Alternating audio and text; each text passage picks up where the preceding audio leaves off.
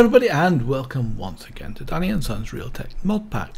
So as you can see, I've got some Ardite in my hand because cobalt, because I was back to the nether, because having to remaking all my tools I ran out of cobalt. I had none left, so I went and did a bit of exploring. Actually I found a magma island and got some samples. Let's have a look what I'm talking about because I've forgotten already. I've got a magma which one is it? I've forgotten. Let's put this into here anyway, so I don't need to carry that with me. A magma slime sapling, so hopefully that'll grow. I'll put it on some dirt, some magma slime dirt. It's a bit exciting travelling in the nether, I've got to be honest with you, it's a bit stressy. So let's have a look. What have I got to do? I would like to get my pick. Where's my thing gone to? Here it is.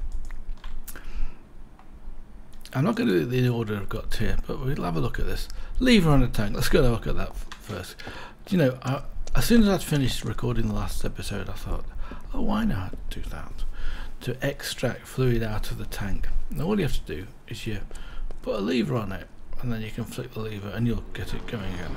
Of course, I've turned off the mod farm again, so it doesn't matter where you put the lever, just as long as you do that. And you can see this tank's now. Does it tell me what I've got in here? No, it's one of these that doesn't show me. You can see it. I think you can see it going up.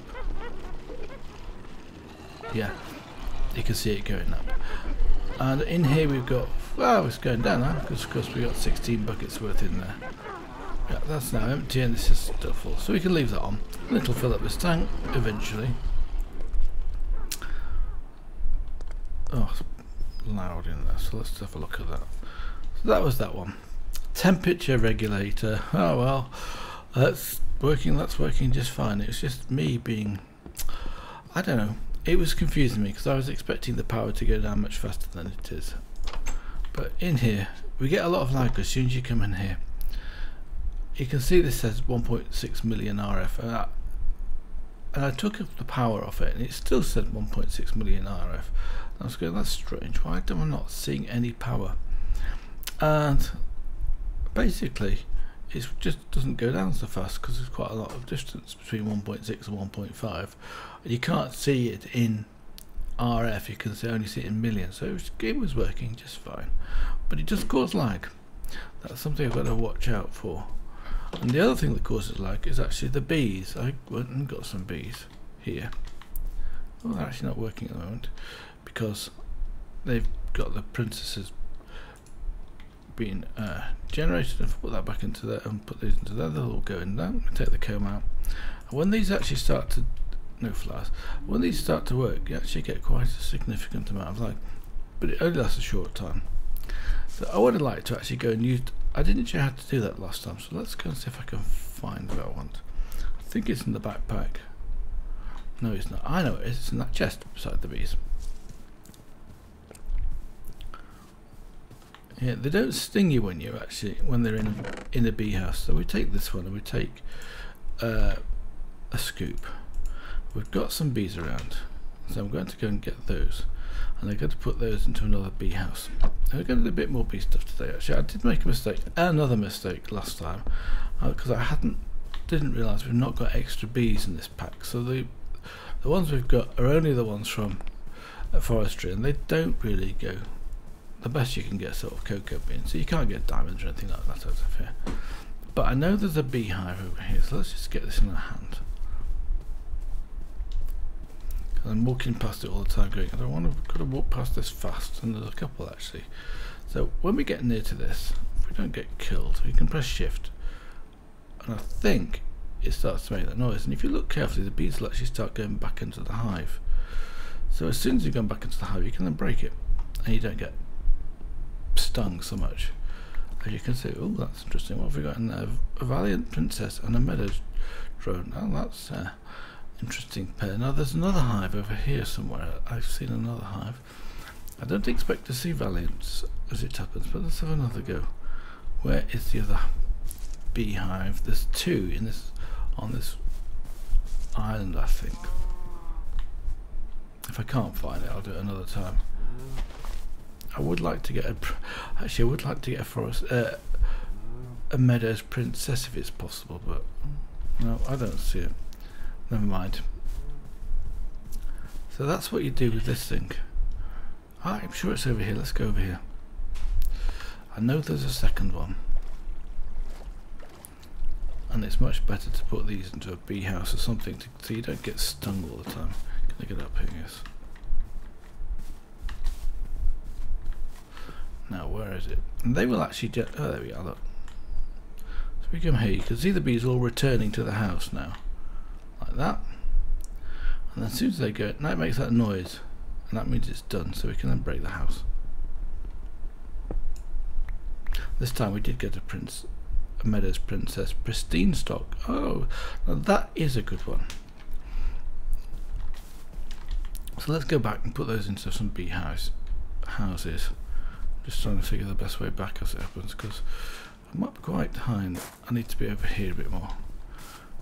This village is, shall we say, challenging to get around. Here we go. And the reason I put these trees up here is because they will actually get, when I analyse them, they'll become forestry trees. Let's just remove this flower. I do need the flowers, it happens, because of the bees, but I don't think I need two, and they should make more flowers. So anyway, let's put down a bee house. What we're going to do today is we're going to make an apiary, because then we'll be able to automate this. So let's put this, I don't think it matters if I put it beside that one. No, it doesn't. So we can put the pristine princess in here, and these two drones will be identical because they stack, which is good. So that we can put this one down here. Hopefully everything's okay, and we start to get out meadows, which will be red ones, of course. Let's have a look. It says normal power, no power required. Yeah, and it's working. So we should see, yes, there we got the red bees coming out of there. So the blue ones are, or the cyan ones are forestry, and the red ones, oh, put them in different directions because of the lids, look at that. And never mind. So that's that. Now the next thing I would like to do is to make a apiary.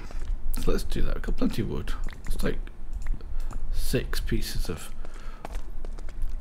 6 logs. 6 logs and some seeds that you need for this. And what you do is you put them in here like this, in this pattern, with some seed oil. You'll use 250 seed oil. Is it complaining about what's wrong here?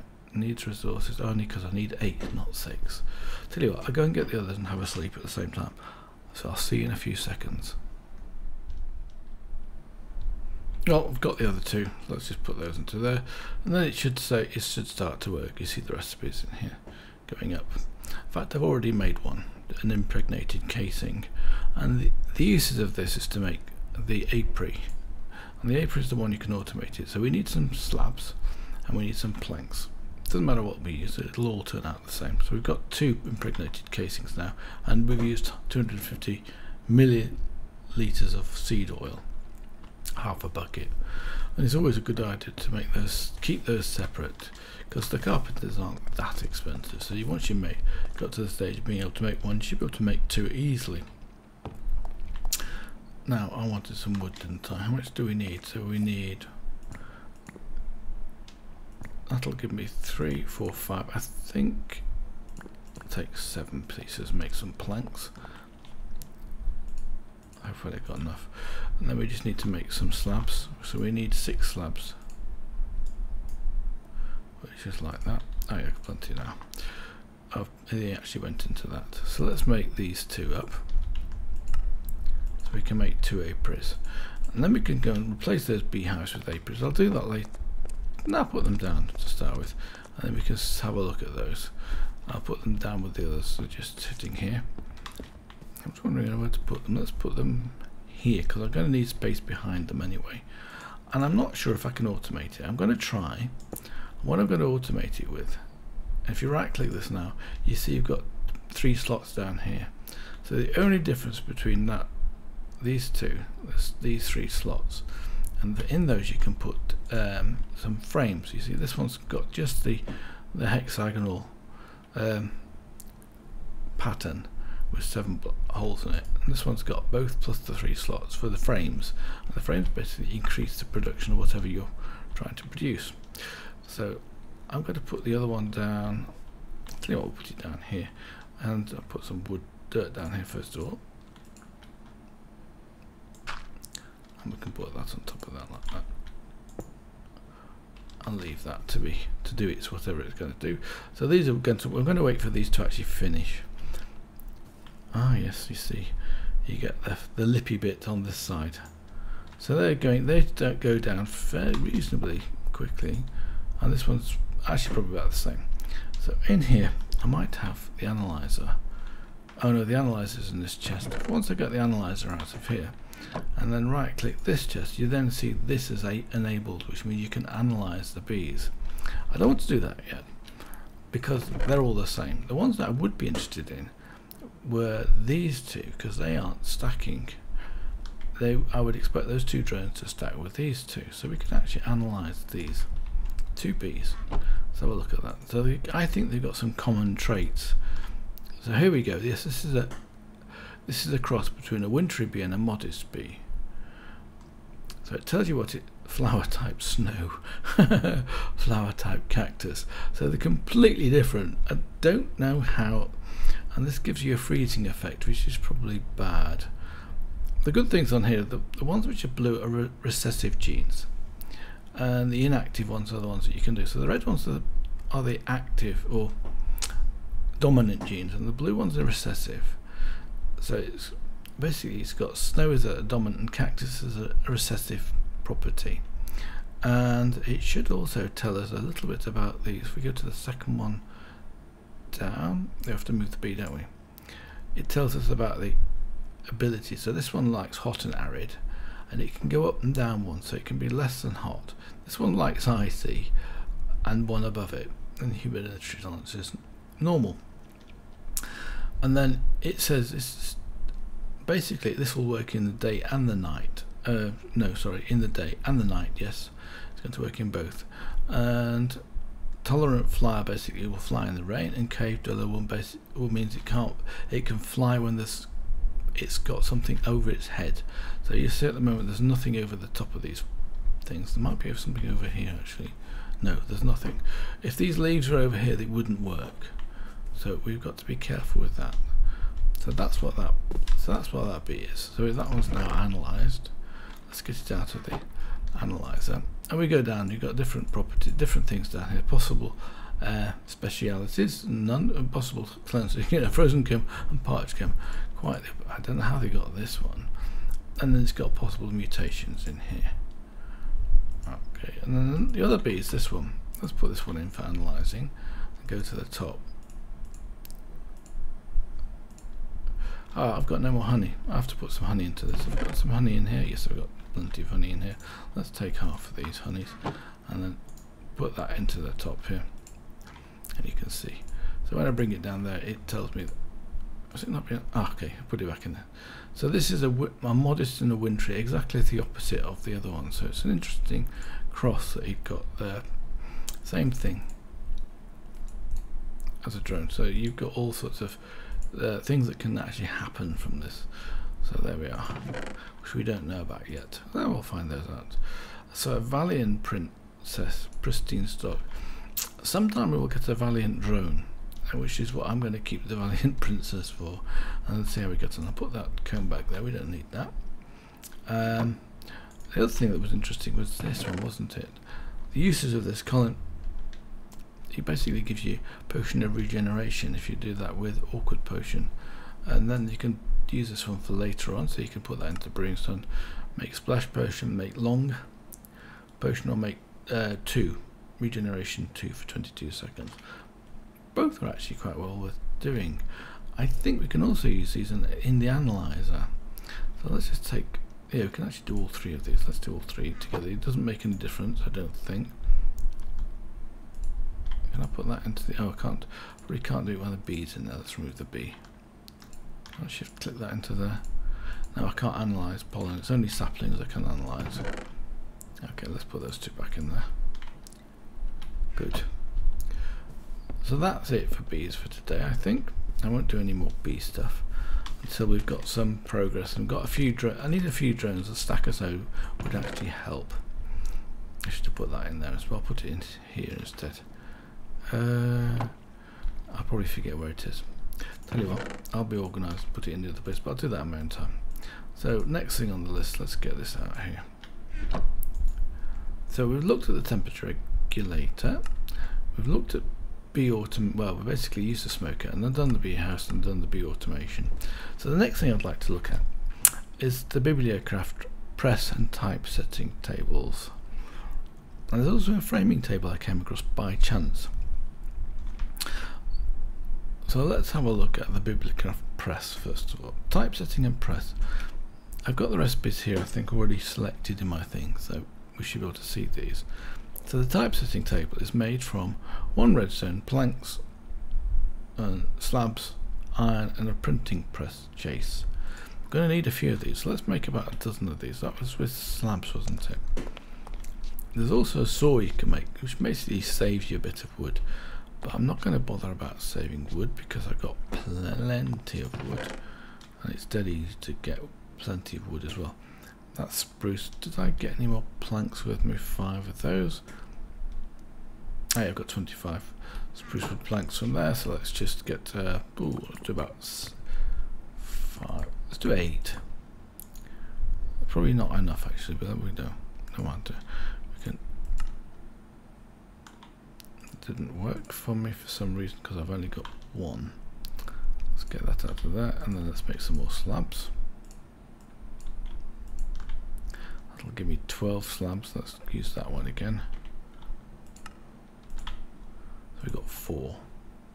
It's not quite as many as I wanted, but I think it'll do for the time. I didn't put this. I've got the iron already in here anyway. I didn't need to do that. We could make a saw. We'll do this anyway, because it's a framing saw from bibliocraft. Because we can then use that to make these things here. So we basically take a slab, 1 plank will give us 2, so it will actually give you 4 of these per plank, compared to 6 for 3 planks of the other, or 3, yeah, that's right, isn't it? So 3 slabs, 3 pieces will give you 6 slabs. So if I take these with the saw, 3 pieces, cut those up, I expect you to take durability, we'll get 6 of these with no durability, and then we can do that again, and we get 12. So that's probably a bit better in terms of cost, isn't it? So if you got like that, I think it's interchangeable. It is. Look, we can do it like that, and then we've got some more printing press chases. Right. Okay. Let's go back to this thing. Missing redstone, and the printing press is blocks of iron, which is probably going to miss, and a weighted pressure plate. Blaze rods I ain't got a shortage of. As you can see, we got 45. That was in the nether for a while. So for iron, we need a few stacks of this. Let's take a stack of iron and make. We needed 4, didn't we? 3. So let's take 1 of those. Then do the recipe on that one. Shift click it in. 3.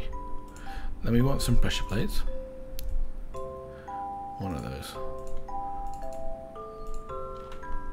That's not enough there.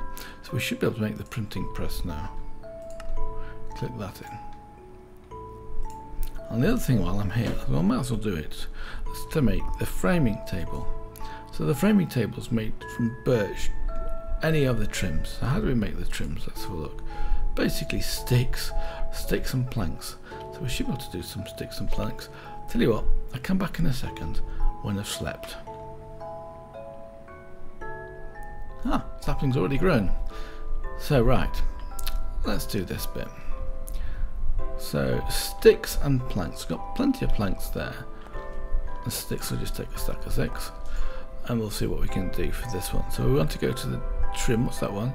Oh, that's the apiary, but from rustic. Okay, fine. So we need to make this one. We've got no planks, but I expect any planks will do. So let's just take. Where are the planks here? And the sticks here. Take those around the side. We should get trim. So we got spruce trim, so we need basically 2 sets of that. Trim's very useful. And let's make this framing table. Something I've never used before. I think it's a new feature. So there we got our framing table. We basically put this framing table down somewhere. Let's find a nice spot to put it. difficult. My place is a bit too full. Tell you what, let's put it down. For the take of it, we'll put it down here for the time being. And then what you can do with this. Oh, that's a bit complicated, isn't it? Let's have a play. So I've got plenty of different woods, but we need some drawers. Now, have I got any storage drawers around? No, I haven't got any in there. I think I've got some chests in here. We'll make them in 4 still. So I'll make some of these up. And it's the wood, so we need some wood. I'm usually using birch, aren't I? So let's get some birch planks out of here. And let's make those into planks. Just sorted that. So we should be able to make some chests. So I think, if I'm not mistaken, it was the usual cross of these, and then I'll put those into there, and then the chests go around the outside, if I'm not too mistaken. Good. That gives me 4 of those. So then we can start to do this. Now, I ain't exactly sure how this works because it's my first time. So I think we'd put that there. Oh no, can we put it anywhere else? Ooh. Put this one in.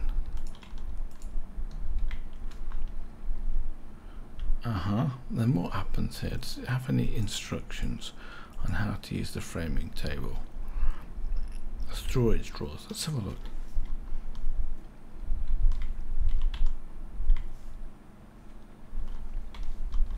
Let's type it in here.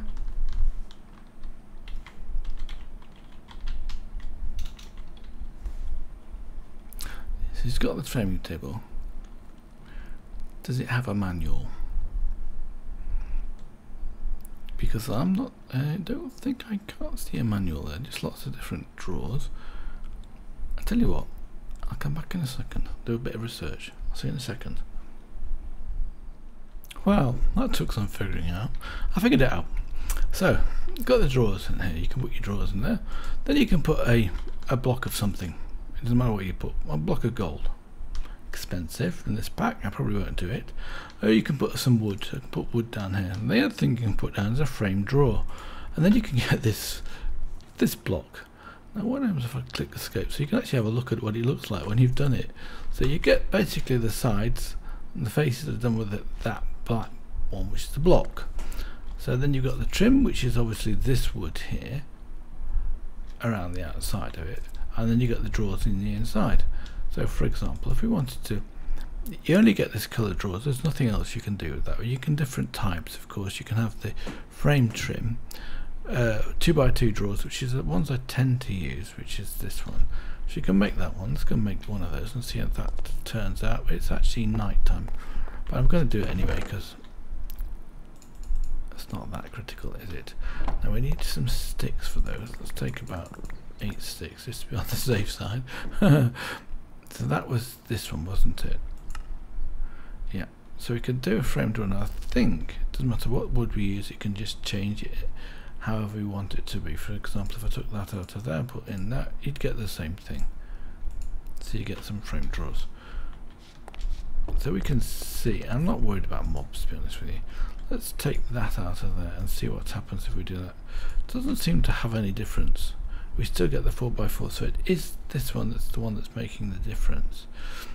So now we could also take the block of gold out of here, which probably I wouldn't be using a block of gold for doing this, and then we could put some dirt in it, for example, and then it looks like that. So that's how that works. I'll tell you what, I'll have a quick sleep and come back. So you can do all sorts of things, but actually they look quite cool, don't they? I suppose you can use different types of materials. Oh, if you've got some planks, would they do in there? Could we put planks in here, for example? We've got some oak planks in here. Let's remove these stuff. We don't need all we've got at the moment. Too much stuff. Can't cope. My inventory management is just as awful as ever. So if we put that into here, yeah, sure enough. So then it could actually look like an oak plank. That looks quite smart, doesn't it? You could do all sorts of things with this one. And you could change this, well, we could swap the maple wood over for this one, I guess. Yep. So you get the maple wood outside of it and that. So we got that suddenly expands your aesthetics quite a lot in this pack. So I think on that note, I'm going to say goodbye. I think I've done everything on my list. Let's have a quick check. Framing table. Oh, I haven't done the bibliocraft stuff yet, have we? We haven't put it down and used it. We should do that before we go. It's quite straightforward. It's a way of replicating enchantments. So tell you what, let's go and do that in this room over here, because we've got space in here. I think still got some space in it. Yes, we have. So this is a way to replicate enchantments. So you've got a printing press here. We also need a reading glass, which I forgot about, but we'll do that maybe in a different episode. So that's the printing press, and where is the other one? The typesetting table. Did I not make the typesetting table? Okay, so we need different things on here, but we shall go and typesetting plates, and we'll do those. What did I do with the typesetting table?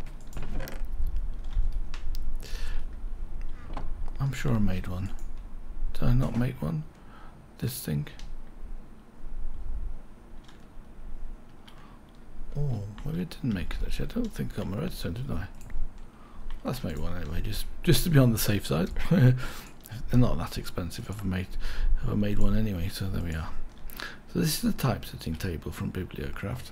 I don't think I made it, did I? I'll have to watch my video back again.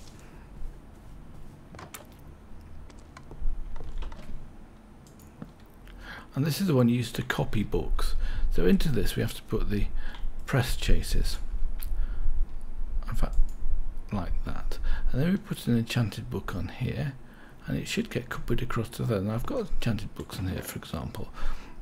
One of them was reading. I don't want to use that one so much. The one I would like to do is respiration. Look at the sea, it's good for infinity, is good. And maybe I need to do infinity actually.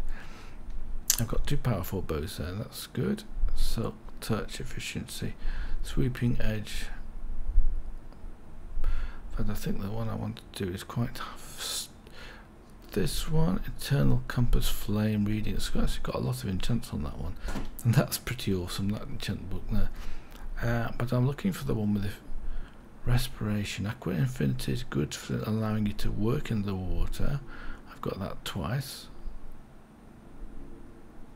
Oh, there we go. So let's say I want to copy this book. I just put it down like that, and then it should tell me what I need for XP, and I've probably got enough XP. So I think I just shift right click that here. I can't remember which way around to do this. The chase should come out in this side.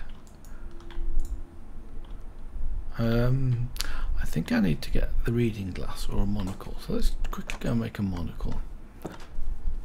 I think we've got enough materials in here for a monocle anyway. So let's do that one.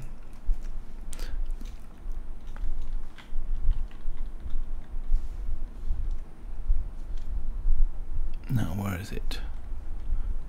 Is that hidden here? Nope. Oh, it's probably tell you what. Ah, there we are. Monocle, couldn't spell. A pane of gas. Have I got no panes of glass anywhere? That's strange. I'm sure I've got planes of glass somewhere. Huh. It's one of those things I had too many of. I can't find it. I tell you what. Oh, nice bit of lag. I'll come back in a second. Well, I've made some more panes of glass. I should be able to make the monocle now. Let's have a look. Monocle. Sorry, spell that right. There are other things. We could use reading glasses as well. Let's take the monocle. It's just as good as any of the other ones. And then you can actually put this into your. Maybe you can put it into your bubble slot. So I'm not. And you have to put it into your head slot, like that. So then we can actually see in the book on these things. I'm going to move that thing out of the way as well. It's in the way. We should be able to see on here. Select. Oh, you know, I haven't got any books. I need to put a book down. I think it should tell me selected full brushes requires 55 levels, and I've got 51. Ha! Right, that's why it wasn't working. I thought it might be something like that. Tell you what, I shall quickly go back and get that and come back in a second. Well, I've got the 55 levels. Now I think I just shift right click this way. Shift right click it. Yes, there we go. So now we have our chase, and then you put your chase into here like that, and then that will allow us to copy that book 3 times and then it'll break. So we need some more books. I'll do this next time, and then we can use those books and apply it onto things. So it's quite expensive to do in terms of XP, but XP's I don't really worry about that much, do I? The last thing I want to talk about was this. It did not freeze over the winter, even because we're into spring now, or just about into spring. It didn't freeze at all anywhere, so it's been working all the time. So all you have to do is to cover it, and that probably applies to all water, including the water in my AFK fishing area. So that's it for this episode. I shall stand with my back to this one. I hope you've enjoyed it. The episode's also funny with the monocle on, don't I? So until next time, I wish you all the best. Bye for now.